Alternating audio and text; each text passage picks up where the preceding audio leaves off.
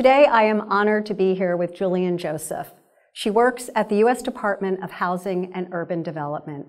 She's been tapped for many roles while she's been there, and she's also an alumni of MBA. Welcome, Julienne.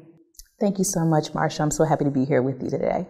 We were talking before the camera started rolling about your career at HUD. So can you tell me a little bit about the positions you've held there and what brought you to the decision to go work in the government? Absolutely. Well, thank you again. Thank you so much for the time, Marcia. I'm so happy to be here with you and the mPower family.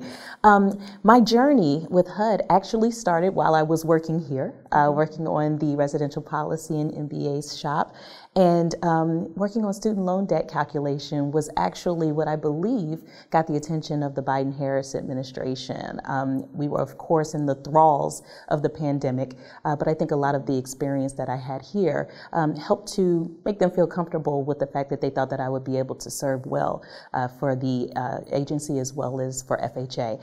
So I was tapped to be the Deputy Assistant Secretary for Single Family Housing in FHA, where we did amazing work. We were able to, again, incorporate the recalculation of student loan debt, which was a huge passion for me. And I just want to thank Bob for supporting me, for being able to work on that policy while I was here at MBA. And also just to be able to help more than 2 million people keep their homes during the course of the pandemic. Of course, working with Commissioner Gordon when she was confirmed in 22, we were so fortunate to be able to have a staff that was knowledgeable, experienced, and able to just really take on the challenge head on. To be able to address those needs. So we were really, really pleased with the fact that we were able to prevent another 2008 housing crisis from happening. So to be able to save 2 million homes, for these families, was just a huge accomplishment. And then after that, Madam Secretary Fudge, at the time, who's recently retired, March of this year, asked me to be her senior advisor for homeownership. And then I worked in concert with the team in FHA to work on the mortgage insurance premium cut, which, of course, MBA was a huge partner with us in helping to determine those impacts and how to right size it. So we really appreciate all the feedback from MBA there. And then after that, Madam Secretary asked me to be her chief of staff for her final year before she went into retirement, which, of course, was an honor of a lifetime to serve her. And now I'm happy to say that I'm serving as the Senior Counselor and Chief Advisor to the Acting Secretary, Adrianne Todman, who is now at the helm and leading the agency today. So you must have the special sauce, because I hear you've been tapped and tapped and tapped. What do you think it is that makes you stand out amongst all of those other employees at HUD? Well, I will just say that a lot of my experience has been a culmination of all of the wonderful people that I've worked with during the course of my career.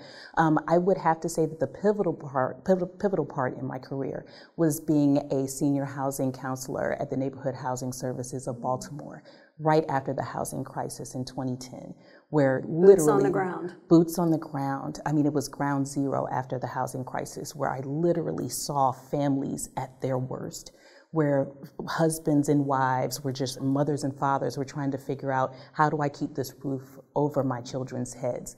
And to literally know that some people gave up, ultimately, just because their homes weren't able to be saved.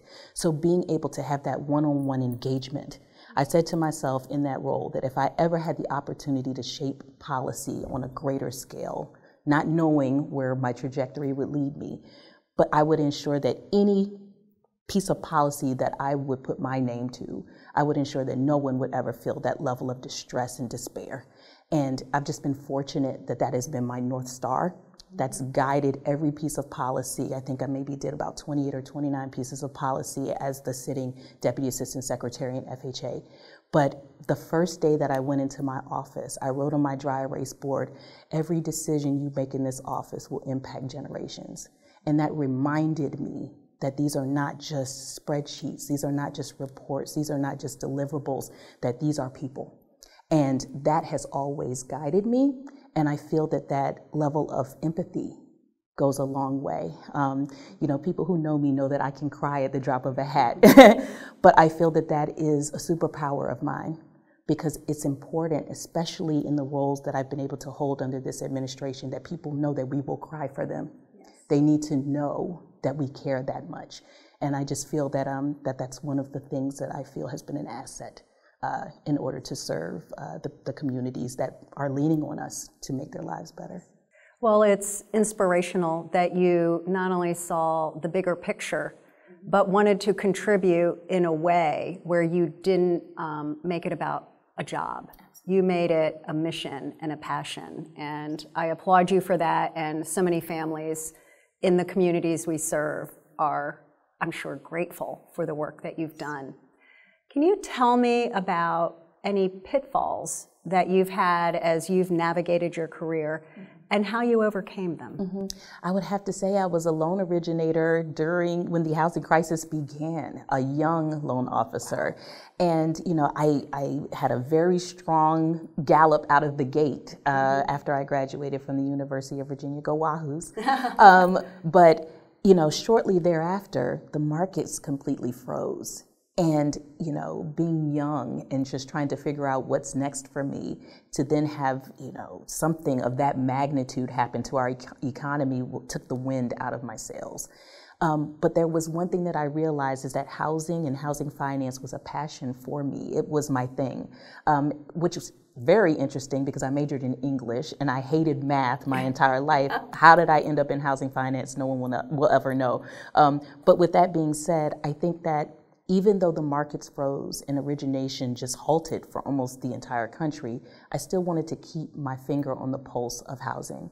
And that is why, after I originated, I decided to go to the Neighborhood Housing Services of Baltimore. So that way I knew that the market would come back, and I didn't want to be so far away from it that I couldn't come home to what my passion was. So instead of just walking away and doing something that wasn't even adjacent to housing finance, I decided to go the path of working at the nonprofit in order to help people who still wanted to buy homes, but also to help those by being a foreclosure counselor to help them save their homes as well. I think you're a great example of sometimes our career path isn't straight. It has twists and turns in it, and you never know how the current job you're in is going to prepare you well for another challenge or perhaps another opportunity that comes your way. Absolutely, absolutely. And you know, they say if you want to make God laugh, tell him your plans. And I think that his stomach is probably sore from laughing at me. So hard. Absolutely. One final question for you. You've been in the industry for a while.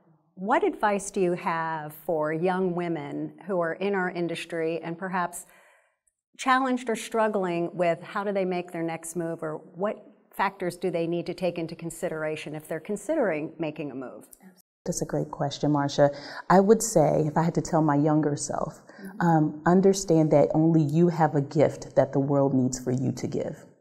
You are endowed and bestowed with a set of skills and personality and warmth and love and knowledge and experience and charisma that is perfectly packaged for someone to receive, and only you can deliver that thing.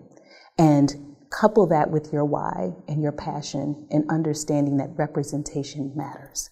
If I haven't learned anything else through this journey, is the fact that being a woman is one of the most wonderful things that you could ever be.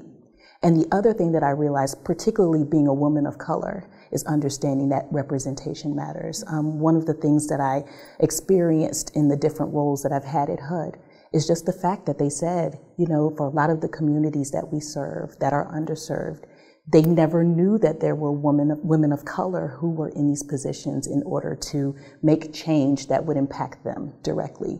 So I would say lean into those things that people tell you would be weaknesses, because to be able to show up as your authentic self and to be able to give what it is that you're meant to pour into the communities or the clients or whoever you decide is going to be your patron, do that.